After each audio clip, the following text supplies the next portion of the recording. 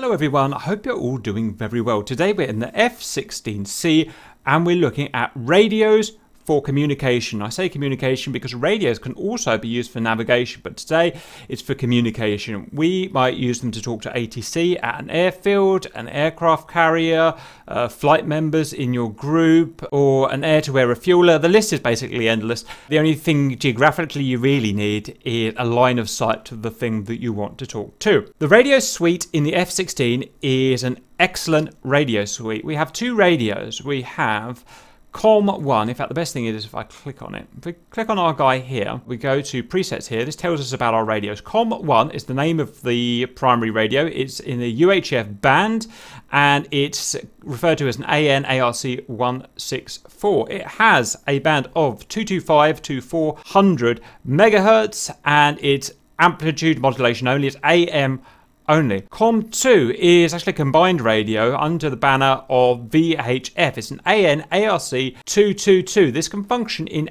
AM or FM depending on the frequency, and the frequency range is 30 megahertz up to 151 megahertz. So if you like, it's kind of what I consider a combined AM FM radio. So these radios can work essentially two ways: manual frequency selection or preset frequency selection. Preset frequency selection will mean that the presets have to be programmed, and we're going to program them in this case in the mission editor.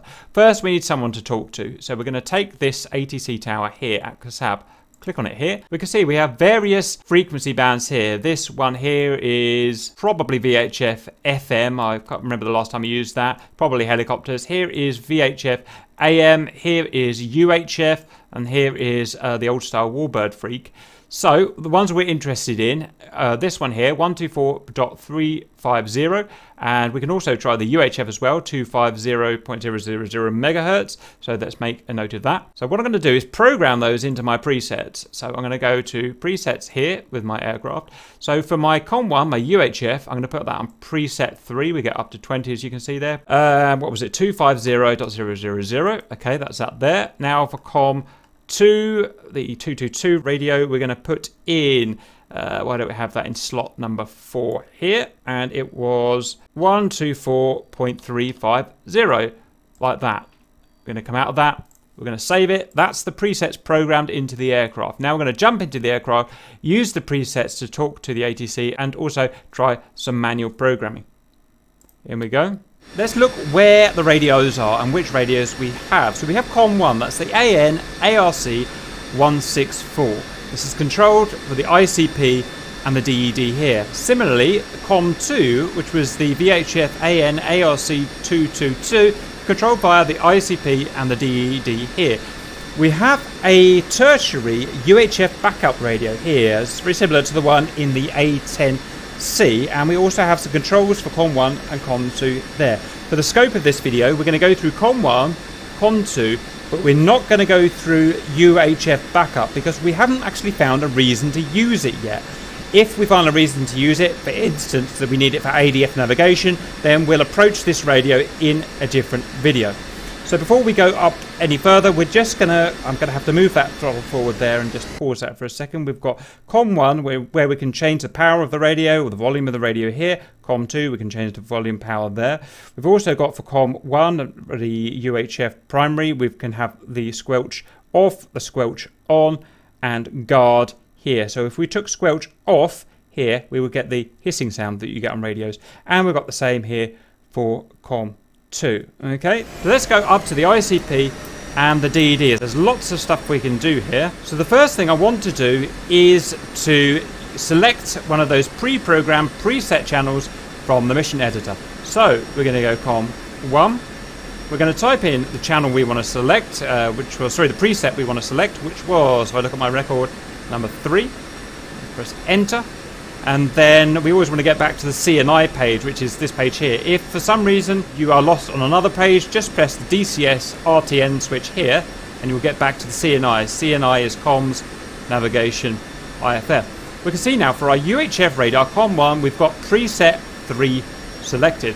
So if we want to go and talk now, we're going to use the following buttons. COM1, that button there. For COM2, that button there. Okay, so we're going to transmit now with our UHF radio. So we're going to press the COM1 transmit. And you can see I've got the 164 here that I'm using. I'm going to request taxi to runway standby. Colt 1-1, request taxi to runway. If it works, we should get a reply. Colt 1-1. Hey. Clear to taxi to runway 1.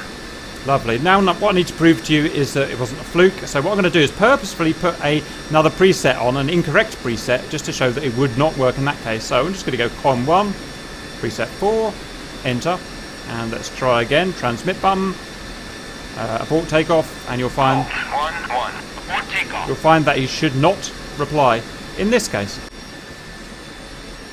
Okay. So what I want to show now is, again, just repeat the exercise but for COM2. So I'm going to go COM2, and the correct preset was number 4 that we set. So 4, enter, and now we're going to use COM2, which is the 222, and we're going to abort takeoff. Colt 1-1. So we're contacting on 124.35 now. Colt 1-1. There we go. Taxi to parking area.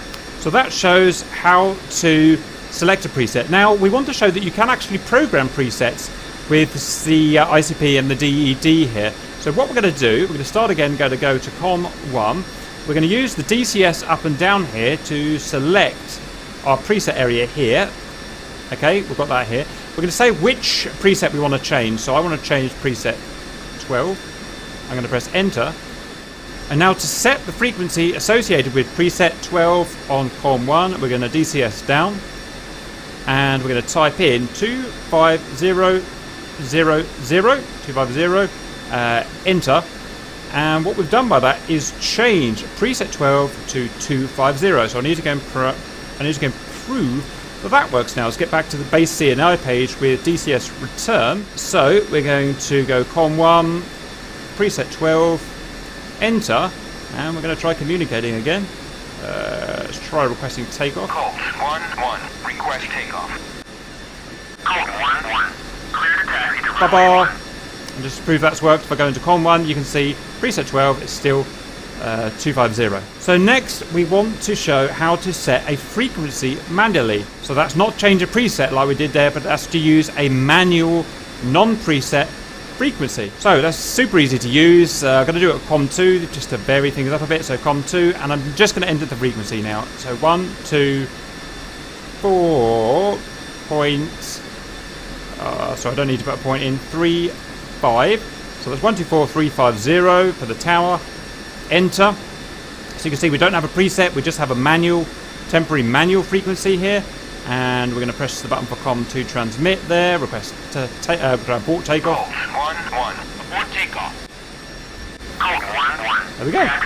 Super easy. And we get extra functionality. We can also change the preset in a different way. So if I use my DCS up and down here, and I go to this guy here, the preset 12, I can then use the incrementer to change to a different channel there. I can go back to 3, which I've already preset in the mission editor, and that would work like that. The only other thing I'd like to show at the moment is that if we go into our radios here, so we go into COM here, we can monitor. We're currently just monitoring the main frequency. If you know about radios, you can also monitor guard. But to do that, we would press our sequence, DCS sequence here, and you see that changes to both. So we're now monitoring COM1 main and guard.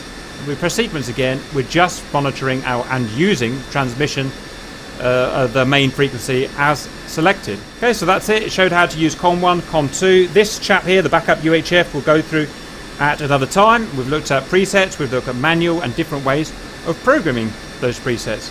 I hope that was useful, and see you later.